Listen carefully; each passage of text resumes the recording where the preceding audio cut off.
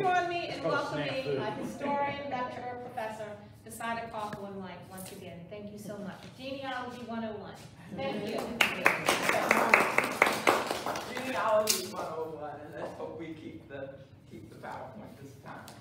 So this picture I'll just talk about briefly is something that I found in my parents' home.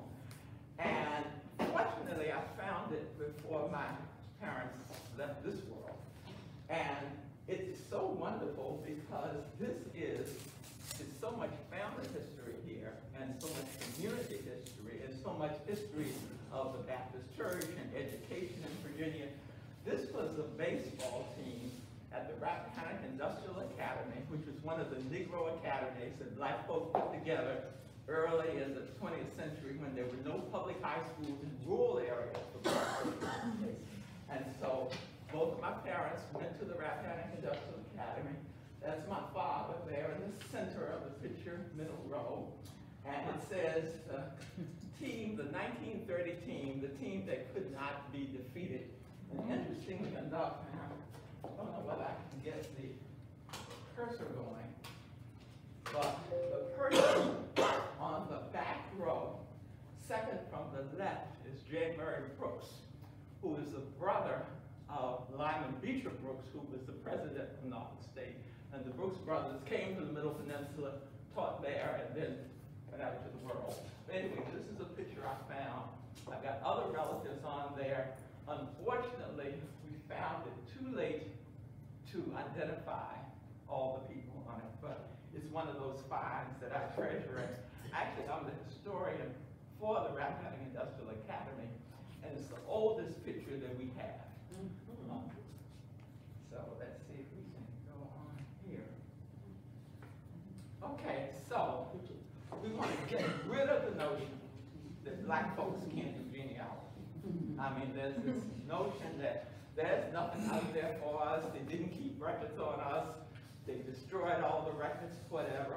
Well, you know, we have issues, but there's plenty out there. I've been doing this, as you've heard, for 40 years, and I find something new every week.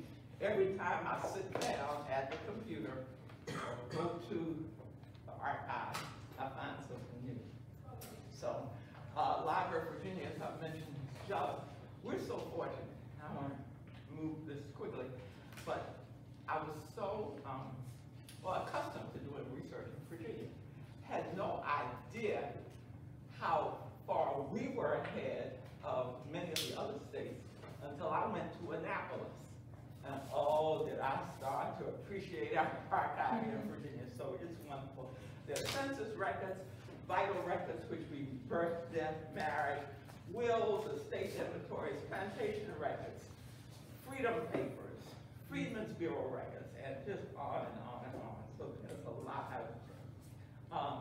One of the things you want to do is figure out, as you're embarking upon this, so even if you've been doing it a while, make sure that you know how you're going to organize it. Because very, very quickly, one could be under a sea of papers and a whole sea of electronic documents. So you want to find the system that works for you. Whether you're going to maintain files electronically, in hard copy, or both, and I suggest both. You know, I have files that were created with the first genealogy software that I got, which was probably in the late 80s. I can't access those with my present operating system. And so, thank goodness I printed out some of that material. So, you know, there's nothing like paper. And of course, make sure you keep the paper appropriately. And that's another topic that is acid-free and it's the right kind of paper and all that. And so, I suggest that you consider software on your computer. I mean, it's fine that you maintain your records in the cloud, but you want to have your records on your own device. And there are all kinds of organizational things that will help you on Family Search and the different websites. So, start with what you know. You say, well, I don't know anything. You'd be surprised how much you do know. Record all that you know, starting with yourself. You know your parents, and many of us know parents. Now, you may have an issue of trying to figure out who a parent is, but right now, that's what you know. Parents, grandparents, great-grandparents, aunts and uncles as far back as you can go, and include all the names, first, middle, last. And if you're not sure, write down, or you say, now my aunt must have been, you know, at least 82 years old when she died. So write down that approximation as you start. And then start to jot down what you know about the family members, not just the hard cold dates and facts, but some of those things that fill in the skeleton of their lives. So you want to go on a treasure hunt and look at what's in your house for starters. So actually at home, you probably have some birth, marriage, and death records. You probably have some newspaper clippings, obituaries, wedding programs, anniversary announcements, funeral programs, family letters. You may have your baptism certificate in your home. And so you want to really look at, of course, the ever-present family Bible. If you have one of those, then you are very, very lucky. And it goes on and on. Letters. I actually found a bag of about 100 letters that my father wrote to my mother from the South Pacific during World War II. And she just kept them. And so yearbooks, all kinds of heirlooms and collectibles, any kind of document that you might find, just like the uncle's receipts that I told you about that I found to the Bank of Middlesex, which led me to then research his life and to see what I could learn about him. And then when you finish that, go to your mother's home and your father's home and your uncle and your aunt and your cousin and so on. And then you want to talk to your relatives. I call them living libraries. They may be able to give you information that would shave so much time off. An example, I found a 6-year-old living in my great-grandparents' home in King and Queen County in the 1900 census. And different name, I had no idea who she was. And of course, you know, census records are supposed to give the relationship of the person in the home to the head of the household, which, you know, that at that point in time is considered the man. And so it said niece. And I just couldn't figure that out. Anyway, so I asked my uncle who's on that baseball picture, and this stuff, he died 19 years ago, but I was able to ask him. And he said, oh, and it said Virgie G. Davis was the 6-year-old's name. So he said, oh, that was Gretchen. That was Grandma's sister's child. And Grandma kept her after her sister went away. And then she said, but then Gretchen started to get so fresh that Grandma sent her back to where she came from. So I said, well, okay, Albert, where did she come from? He had no clue. Now understand, he's born in 1909, and he's reporting what's been told to him. And later on, I found a lot of truth in what he was saying. But anyway, you want to be able to talk. Record them if you can. Sometimes when you make it that formal, people get a little leery and back up a little bit, but you can record them too. And not just your elders, but I find that even somebody who's just a smidge older than I am knows something that I don't know in my family. The other piece is that sometimes one person remembers something that somebody else didn't. And another thing is if you are raised by grandparents or a generation, a couple of generations away, then you would have a very different experience and body of knowledge as if you were raised by the younger people. So you want to interview all those folks. And don't delay, you know, your libraries are not going to be alive forever. You see a picture of us, this was an interview we were doing in our church. And what we found out is that sometimes putting two people together who have a similar experience, you get the synergistic effect. 1 + 1 is more than 2. So the one helps the other one remember. So of course you have to kind of judge it and see whether that is really going to work or whether it's going to be a deterrent. Allow plenty of time. You may have to visit them more than once. And then you may find that if you make it formal, they kind of clam up. But if you just were sitting at the table talking, then you may get something that you would not have gotten. Hitting this, but I'm not ready for the new slide.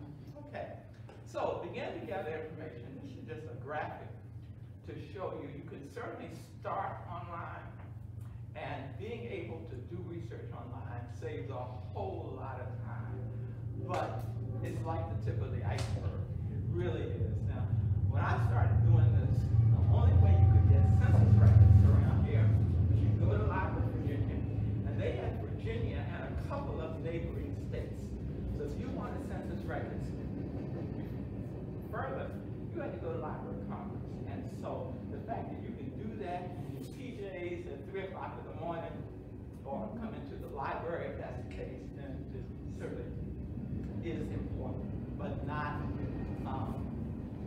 that you can rely upon it completely. So you want to use all the tools you can. Ancestry.com, family search. Ancestry is a subscription-based platform. Family search is always free. I use them both all the time. Ancestry, to me, is worth its weight in gold. Although they start to get more expensive, I hear people complaining about the price, but it really is important. Does this library have a subscription to Ancestry? Yes. Okay. And so there's a library edition. You can come into the library, and library edition is a little bit different from what you have at home, but you come in, you can email yourself documents, you can save your flash drive and so forth. Your state and local archives, your county and city courthouses, university special collections, and we are fortunate, Virginia State, Virginia Union, William and Mary, all kinds of historical societies. Records might be anywhere. Some of the things you want to kind of be aware of, genealogy doesn't exist in a vacuum. You've got to look at what else is going on. You need to know the area that you're researching. I am at occasion started researching Cecil County, Maryland, which is northern Maryland. This is above 95 before you get to Delaware, where my husband's father's family is from. Well, I didn't know anything about Cecil County, so I had to learn. And I found that his family, the Bladens, were free Negroes in the middle of the 19th century. In fact, his great-grandfather was in the United States colored troops. And so I thought, well, was this unusual to be free?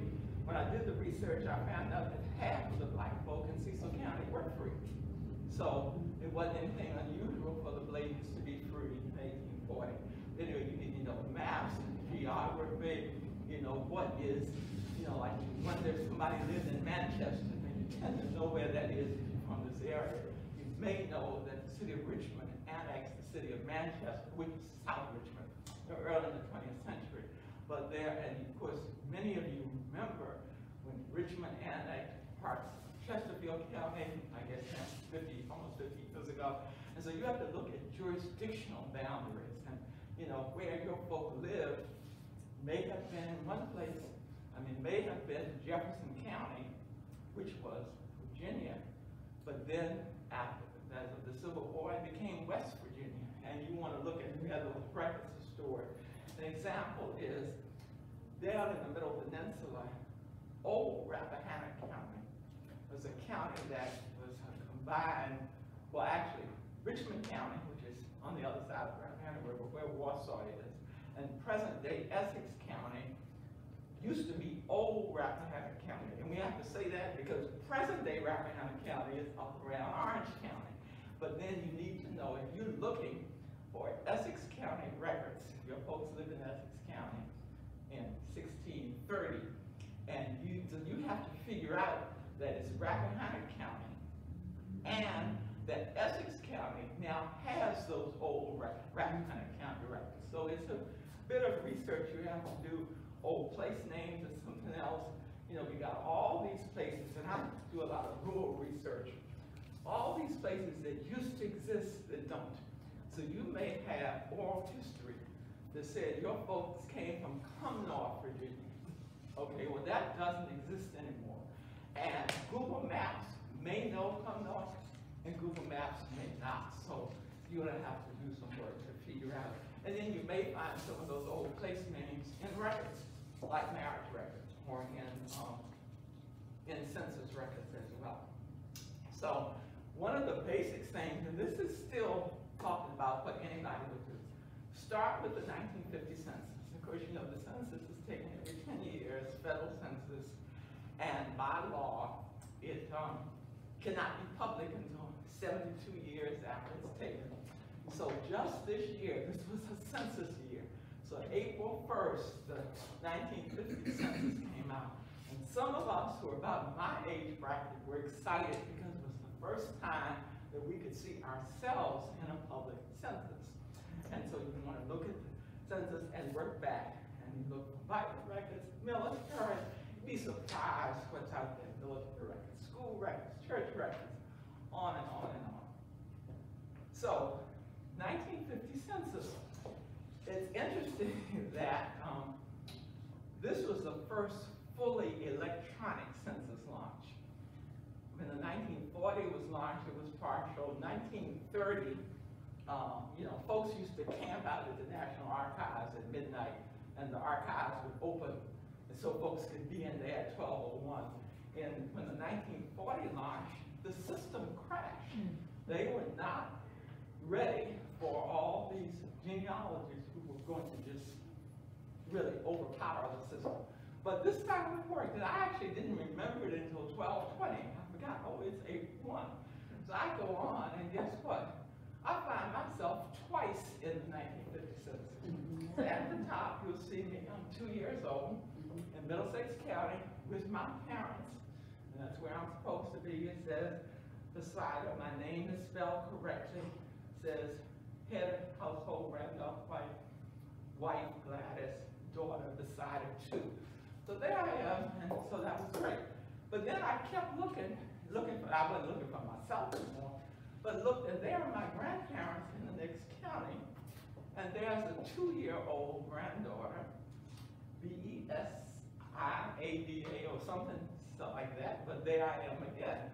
And so what it means is somebody didn't follow the instructions, because I really should have been listed where I live and not where I was being babysat with grandparents. But anyway, so you want to just work your family back. Who was alive in 1950? So even if you weren't born until 1963, then your parent was probably alive, your grandparents. So you start in 1950, 40, 30, working them on back. And of course, the census records started in 1790. It's in terms of black folk, you're going to find everybody listed first in the 1870 census. So those people who were enslaved are not going to be listed by name before 1870. And then the other enumeration is agriculture census mortality schedule that says who died that year. That's the only way I found when one of my great-grandparents died, because the death record just doesn't exist. But I found her in the mortality schedule, and the cause of death is hemorrhage of the womb, so she died in childbirth, and that's the only way I found her. And then the veterans census. You know that the 1890 census was largely destroyed in a fire, and so we look at things that we can do to substitute for that 1890 census. One of the things is if you have a veteran, then the veteran census for 1890 is one of those substitutes. So all kinds of records, I'll try to run through these quickly. This is a birth record from my father.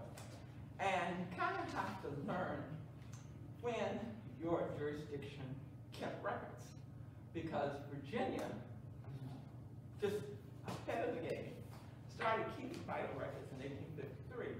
But guess what? They stopped in 1896. So you get this deep vacuum from 1896 until 1912 that is just vast nothingness. And so you may see someone in there alive in 1900, their spouse is widowed in 1910, and all that maybe you can say is that that person died between 1900 and 1910. The same thing with birth records. They didn't do it. And And so I was acutely aware of this from early on. My father was born in May of 1912. My mother in September. He did not have a birth certificate. She did. The law changed in June. And so what happened in the 1950s, then these folk who were born between 1896 and 1912 started to need to retire or otherwise to document themselves. So there was a tremendous move to get delayed birth certificates. So what you see is a birth certificate for my father that has my mother's signature on it. So why is that? And that is in, let's see, 1955, my father took the steps to get a delayed birth certificate. He was fortunate enough that his aunt was still living and she could attest to his birth. And then what you had to do is get yourself in public records, like he had to write to the Census Bureau in Manhattan, Kansas, because he understand, because of the 72-year rule, then the census record wasn't public. But he had to write and get his own. And that was a part of the package that had to be turned in with this affidavit from the aunt. And my mother was simply the notary public, so that's why she has signed. But that's what this is. Then this is a marriage record. And we are so fortunate in Virginia. And of course, again, I thought everybody was like this. Virginia marriage records give you the name of the bride and groom's parents. Oftentimes, particularly just coming out of slavery, that may be the only public record that gets you back to that earlier generation. And so this is a marriage record for my great-grandparents from 1877. And this is the only place, and her name is Mariah Spencer. This is the only way I know her parents' names. I don't find them in any other records anywhere. Now, he says his mother is Lucy Smith. There's no father given. So maybe he's enslaved, maybe he doesn't know his father's name. I don't know, but that's what he says. So then I go on, let me skip on. This is the death record for the same great-grandfather that was getting married in 1877. So he died age 80 in 1917. Now, believe it or not, now we have parents. It says Father Thomas Smith, Mother Eliza, and he said Lucy. So, you know, what is going on here? I still haven't figured that out. But what we know is that we talk about primary sources and secondary sources. This is not a primary source for his birth or his parents' name. It's only as good as the person knows who's left behind or that they know or they can remember. So, you know, I've not figured this out, but there's that discrepancy. Then, and now these records are wonderful. Without them, we couldn't do what we do. But you have to take them with a grain of salt. This is another one. This is a death certificate for Joseph Smith, the uncle that I mentioned, who migrated north to work for private family during the Great Migration. And this is his parents whose marriage certificate you just saw.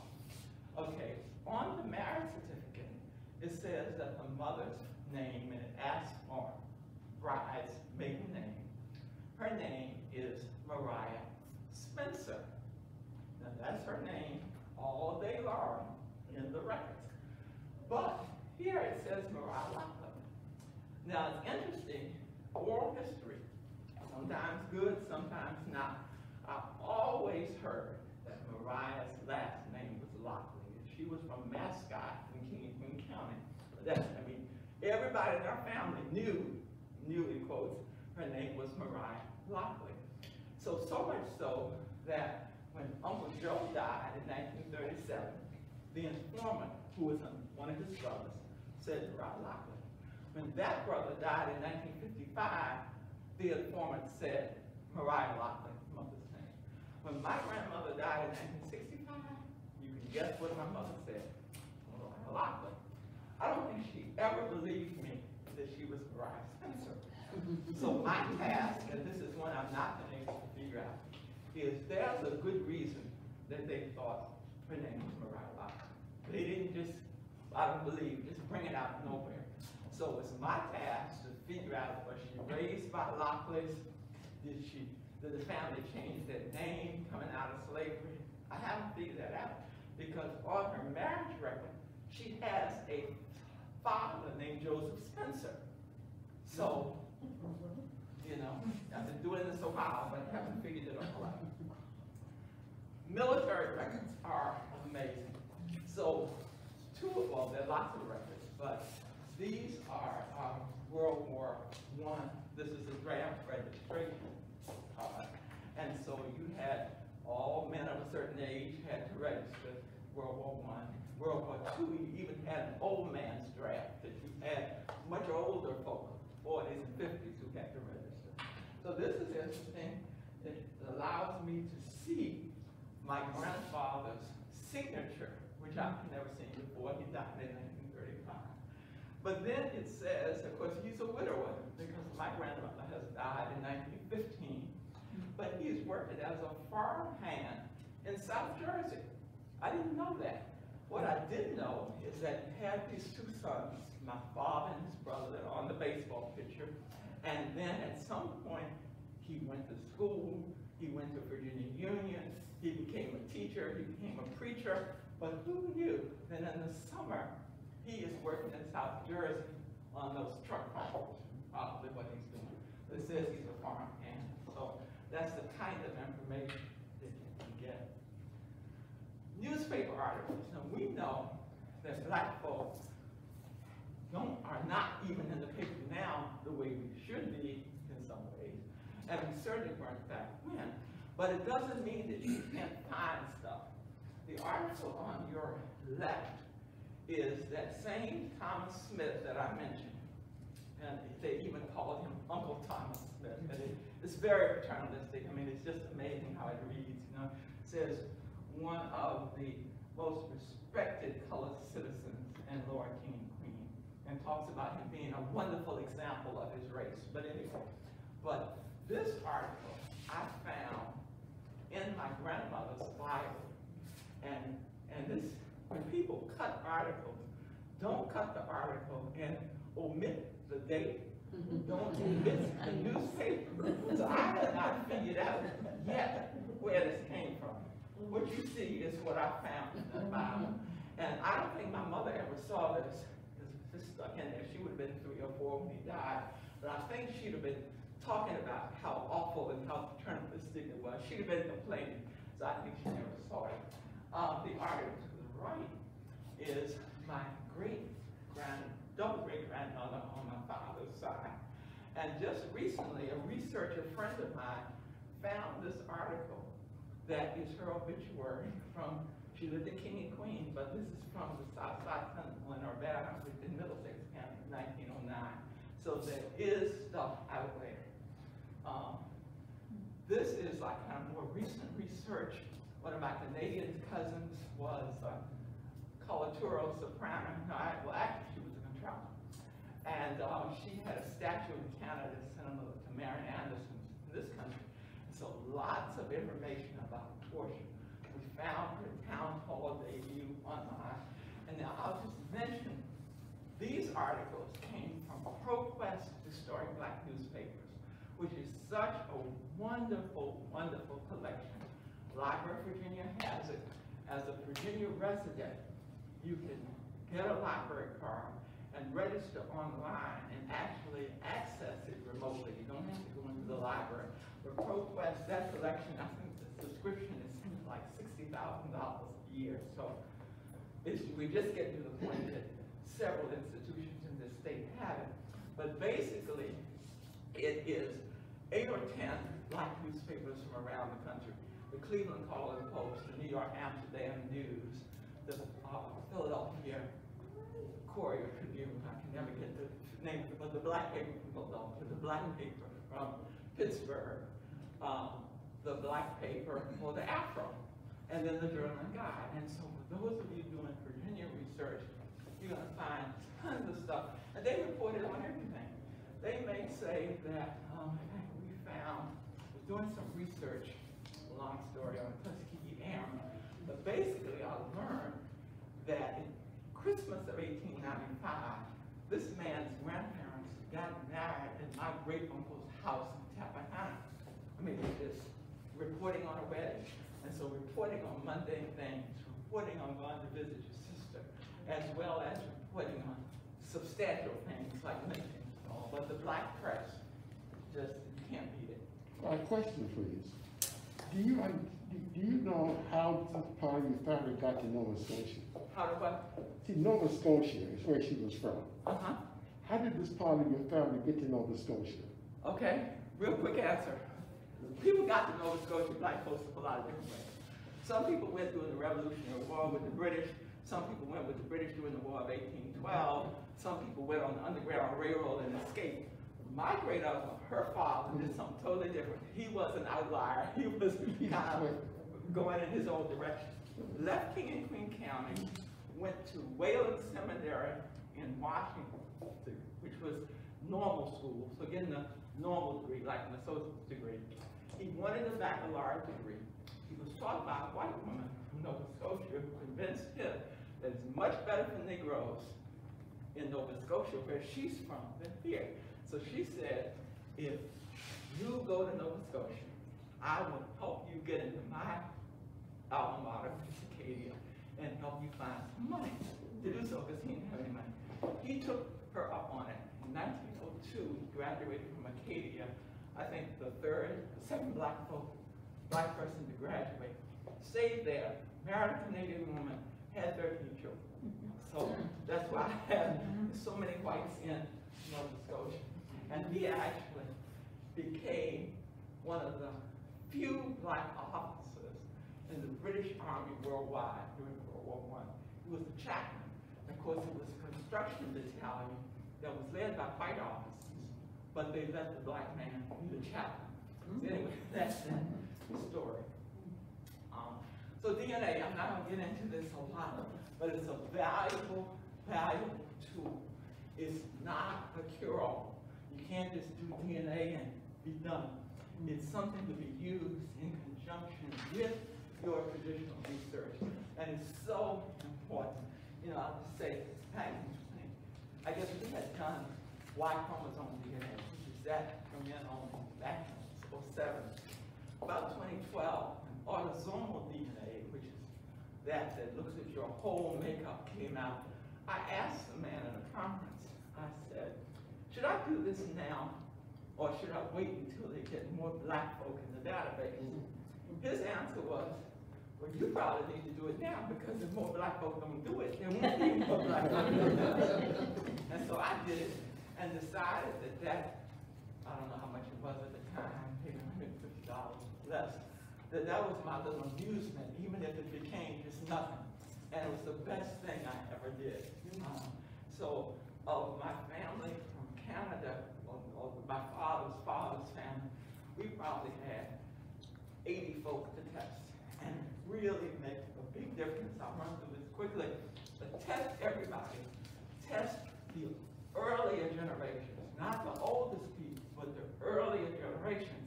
Because if I want to know about my grandfather, then I'm going to get more in my uncle's, my father's gone, but I'm going to get more in my uncle's DNA than in mine, because I'm diluted with my mother's family. And so you want those earlier generations. So what we did is we rushed to get everybody in my father and mother's generation. So next lecture will be DNA. I won't get a lot into that. And there are lots of the major testing companies, Ancestry.com, 23andMe, MyHeritage. Some is a saliva sample, some is a cheek swab. And then I won't get too much into this, but if you have somebody that's infirm and can't spit, you can do Ancestry. Of course, the University of YouTube is where you learn to do this. There's something called artificial saliva that you mix a saline solution and you swab the inside of the cheek, and you can get an ancestry test. So this is just, our time is short. This is this whole piece on cousins. And it's really necessary to know this. And this goes back to DNA, because DNA is measured in what we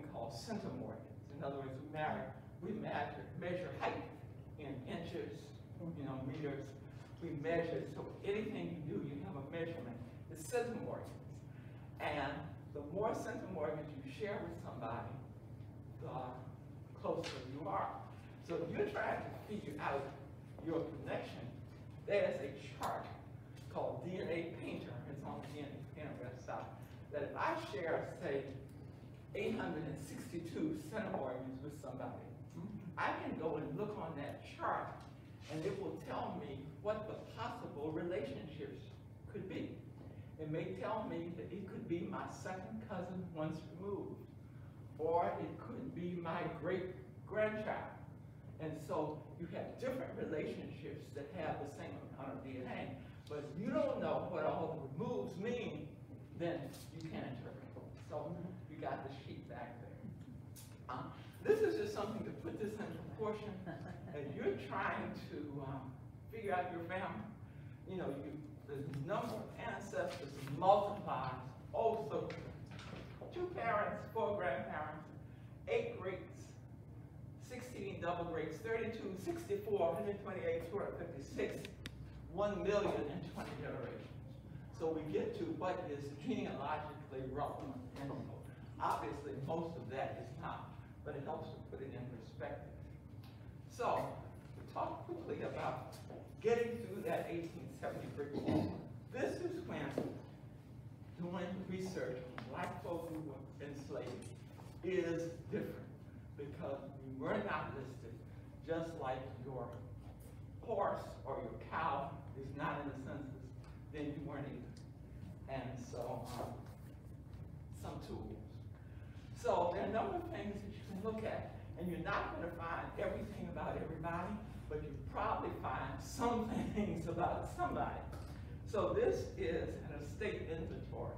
So because we were property, if somebody died, then they, in their will, they were probably going to say, I leave my Negro girl Sue and the issue of her body to my daughter June, or I leave my Negro man Sam, and so on. But when you probate an estate, then what do you have to do? You have to file an inventory, you have to value, just like if somebody dies, you got to say they had a car worth $3,000. Well, they had a Negro worth $600. And so this is an estate inventory. And if you're lucky, you may be able, a lot of these are only listing the black folk by first name. But sometimes they actually have last names. And then sometimes you can find family groups that you can put together. Like if I know that, there was Susan and an Ida and a Mariah and a Joan. If they were siblings, then I'm probably going to be able to put that together. So that's one of the sources. And of course, in our many counties in Central Virginia that are burned counties, if the county courthouse burned during the Civil War, as did King and Queen, then you're not going to find those people. But if you're lucky, depending on the county. So, Freedmen's Bureau cohabitation records are gold. So what you have is the Freedmen's Bureau, and actually Tim King coined this when he was the governor. We were actually indexing the Virginia Freedmen's Bureau records. It was a project of the Black History Museum in Richmond. And what Tim King said is that the Freedmen's Bureau was the FEMA of its time. In other words, this is a federal relief agency that's trying to help people out. And so you had chaos in many ways. And a part of that chaos was that you had these black folk that were in relationships and had children. They were not documented, not acknowledged by the state. And so there was a need to make some order of this. So what they did was instruct those folks to come in, and I would go in and say, my name is Bessida White. I've been married to Philip Layton for the past 52 years, and these are the children we have. And it also adds that where I was born, who my last enslaver was, my age, and the same thing for my husband. So if you can find those, wow. That's all I can say. Some counties in Virginia, they exist for, I looked it up, Hanover County records do exist, and the cohabitation records are actually in 2 places. Some are at the Library of Virginia, and some are on Family Search. And the history of that is that this was a federal agency, but still some of them ended up at the state level. But those records that ended up at the National Archives were part of an indexing project that was National Archives, Family Search, and so on. So those are on Family Search. But the Family Search Wiki, which you should look at, tells you all kinds of things. When you go to the Family Search Wiki, which is just an informational place, and you look up cohabitation records, you go to Virginia, go to drop-down menu for Hanover County, and you see that those records are out of Virginia, which can be accessed online. So this is what a schedule looks like. Sometimes they're hard to read, but they have been indexed or have been transcribed. But you want to look at the original record because sometimes the transcription wasn't correct. So this is a transcription. So this is basically what it says. Now, this particular family, when I was researching, that was enslaved by the Lees. In other words, these people were enslaved at Stratford Hall in Westmoreland County by Robert E. Lee's family. But anyway, that's the kind of information. And what you see when you look at these is that most Black folk, contrary to what we have been told, did not take the name of the last enslaver. Most of them didn't. Now, Family Search says that only about 15% of them took the name of the last enslaver. And I'm wondering if that may be a little low, but a lot of them didn't. And so as you go down, you'll see that oftentimes the last enslaver, now maybe some had the name of an earlier enslaver. So Civil War pensions are just, hundreds of thousands of Black men served in the United States colored troops and in the U.S. Navy. And this is just an excerpt from a multi-page file. He says, I was born in the year of 1834 in the state of Virginia. Now he's filing, he's in Mississippi. My owner was Lawrence Harper of Peninsula, Virginia. I was sold by my owner and taken to Richmond, Virginia. And the traders taken me down to Vicksburg, Mississippi in the month of September 1859. And I was sold to Mr. John Willis then. I left a wife and child in Virginia. And so that's just an example of the vast richness that's in these pension files. And not only is there information about that person, but it's like a community history. They asked for all the stuff that they really didn't need to know to determine whether the person was eligible for a pension. But how wonderful that they did, because now you have all this. Now, just try to move quickly. So this is Richard Bladen that I talked about. That was my husband's great-grandfather. There was a pension file, but there was a widow's pension file. This thick, 400 and some pages. The widows duking it out as to who was going to get the pension. And so it's truly a history of Cecil County, Maryland. So what we tried to do in this instance is find this man's white child. So he said who he was enslaved by. I find that enslaver in the 1860 slave census. That enslaver, Lawrence Harper, enslaves an 18-year-old woman and a 2-year-old child. I'll bet you that's his wife and child. I've been trying to find them in the slave birth index. I find that a woman named, I forget the first name now, enslaved by Harper, gave birth to a male child in 1858. I'll bet you that's who that is. And so I'm trying to find that person because this descendant who actually lives in Florida is trying to find her Essex County, Virginia family. Okay, runaway list. If you don't own your car anymore, you don't want to pay taxes on it, I'm sure. So if you don't enslave people, And oftentimes, estates were more, you know, the people were more valuable than the real estate. So you don't want to pay taxes. So there was this form that was filed. These folks ran away. And this was Richmond County. The property they ran away from was Minokan, which was one of the research projects I have. Minokan was the home of Francis Lightfoot Lee, one of the signers of the Declaration of Independence. And so Minokan was owned by this point, no longer by the Lees, but by Richard Henry Harwood. These people ran away. So one of the first things I did was look to see whether they joined the United States Colored Troops, and they didn't. So I still haven't figured it out, but this lets us know who the enslaver was. And then Freedmen's Bureau records, from getting through this. This is an example of how you continue to find stuff. I was actually doing research for a talk that I was going to do at Stratford Hall last summer, and I went to look actually that obituary that you saw on that said Mrs. Robert Waller. I mean, that's the sexist way in which they refer to women, but anyway, that's my great-great-grandmother. So I went to look for that, actually forgetting that it really wasn't, I couldn't find it on Ancestry, it come to me otherwise from Virginia Chronicle, which is a newspaper archive. So I just put Isabella White into Ancestry, and this shows you, and I could do a commercial Ancestry and family search, they are adding records all the time. I mean, each of them will tell you how many thousands of records they're constantly adding. So just because you look once, you say that you shouldn't look again. So all of a sudden, now I've been looking on Ancestry. I've been looking for these people for years and years. I mean, since I started on Ancestry 20 years ago.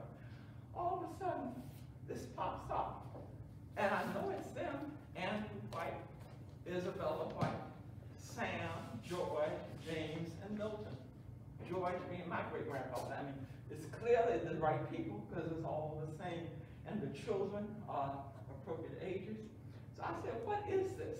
I'm seeing this list on Ancestry. I'm looking at a whole list of people. I don't know what it is because the problem with this is you search the name and the results come up in the middle of it, and you need to see at the beginning, what was this a list of in the first place? Anyway, hundreds of pages. Long story short, what I learned is that they were inhabitants of a contraband camp at Mason's Island. Mason's Island is in the Potomac River between Arlington and D.C. It's now Roosevelt Island. And there was a contraband camp that the United States government, contraband camps being those places that people were housed who had escaped from the South generally and figured out that if I can get to Union headquarters, wherever they are, then I'm safe. So there they were. I just found this in July. I have not figured out why on earth they were at Mason's Island. What I do know is by 1866, they were back in King and Queen to found the local church, be counted for a local church. But what was going on, I don't know. Books and manuscripts. 5 more minutes we can get through this. You may be lucky to use local books that get you back into slavery. This is a book on King and Queen County written by an old white Baptist preacher in 1928 or whatever that was. And he has a chapter on the good Negroes of King and Queen County. Well, how lucky in about a dozen Negroes that he discusses. The first one, Osmond Bowler, is my step-grandmother's grandfather. The second one is my biological grandmother's grandfather. And it says, Taliaferro Ross, and you know, this is the old white folks pronounce Taliaferro, that we call it Taliaferro, they call it Taliaferro, and it goes back and forth in spelling. So we know him as Taliaferro Ross. Darker color, cunning as a fox, sharp as a crow, belonged in name to old Billy Brown. So that's his enslavement. And then he married a Lightning girl and Colonel Pease. I suspect it's Colonel Pollard, because Califer Ross's wife's name was Rachel Powell. But you may get lucky enough to find that kind of thing. So you want to look in the history of the area. So, don't believe everything you read or hear. The stories might be true, they may not be true. Take them with a grain of salt. Listen to the oral history, the name game. Names spelled in all kinds of ways. I have some cousins from King Kingwood Dungeon, and those are just some of the spellings of their name. So don't even, you know, might be spelled anyway. And the same thing with first names. They may fluctuate from time to time and go back and forth. And we talked about, I want to assume that the family got the name of a past slave holder. And then you want to search people around. In other words, don't forget the family, friends and family, associates and neighbors. One of my great-grandfathers, I could never find his death record. Just couldn't find it. I actually find the probate of his will, but the death record is missing, so I don't have the date for his death. And then I don't have his parents' name. But I find the death certificate for his brother and gives me parents' names. Of course, I cannot assume that they were whole brothers, but it gives me something I did not have. Know that the racial designation, you folks may be black one time, white another, mulatto another, I mean, all over the waterfront. And they may actually have been designated differently. Or it may be a transcription error. In other words, you see on that transcription, you see this family that the wife was black. Then, and you think the wife should have been white, then look at, well, you want to look at the original writing. And documentation. And when I first started, I did not know. I mean, it just never occurred to me that like an academic paper, you need to keep your sources. So what they say is that genealogy without documentation is like fiction. You really, and so as a result of my not knowing how to do that, I've got things that I discovered 30 years ago that I don't know how I know them.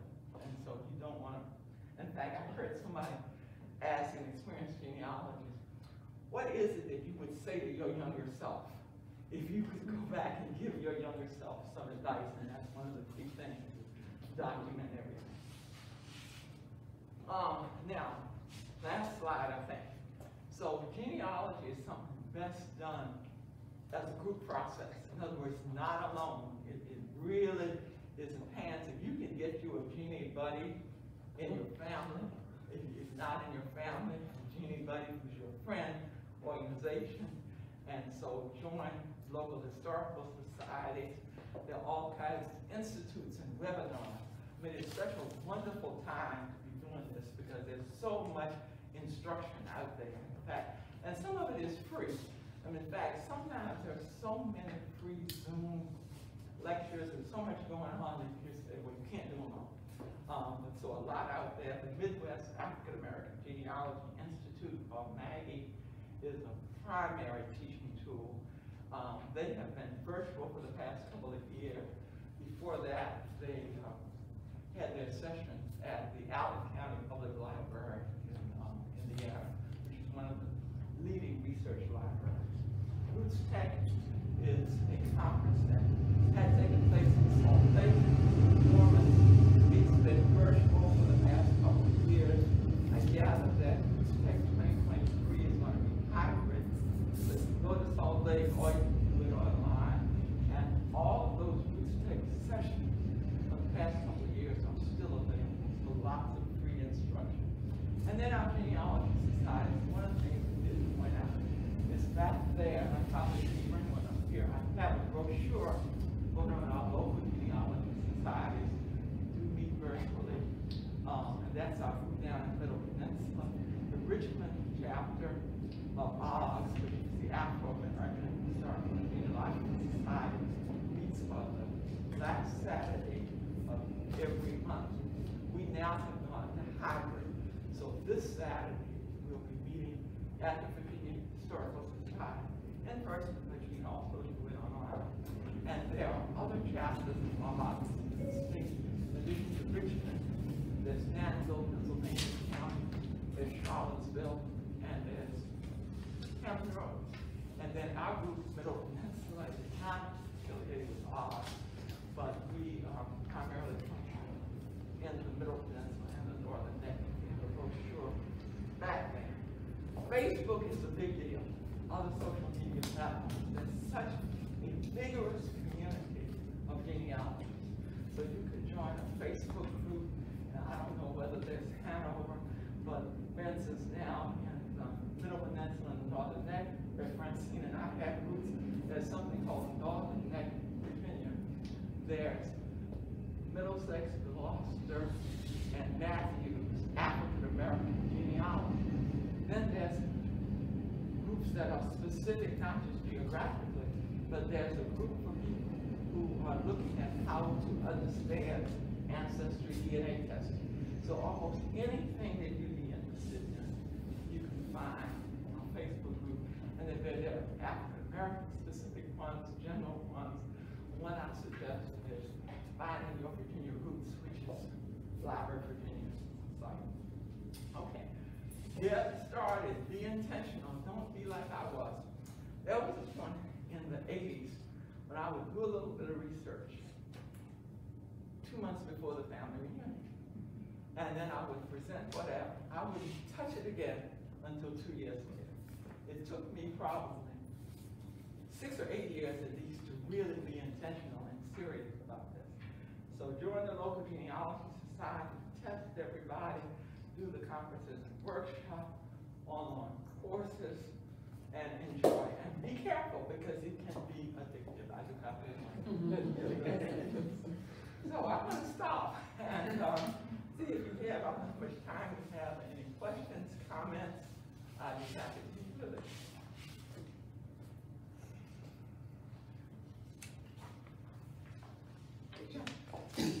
Any idea as to which Virginia counties' records were lost during the Richmond evacuation fire?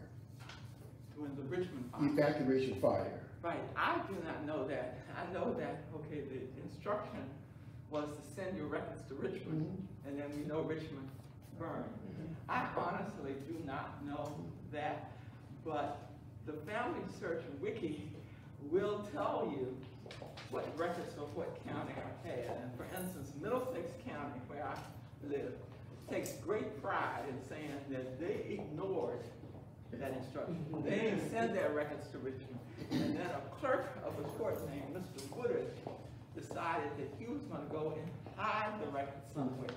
So when the Union Army, and of course they blame everything on the Union Army, I don't know if that's real or not, but anyway, Middlesex has his records. King and Queen does not have his records. King William does not have his records. They've been fired twice. And so I kind of know the counties I've researched, but I do not know comprehensively. But if you look at the Family Search Wiki, it will tell you what exists for each county. Any other questions? Questions, comments? Well, I'd like to thank you so much for being here.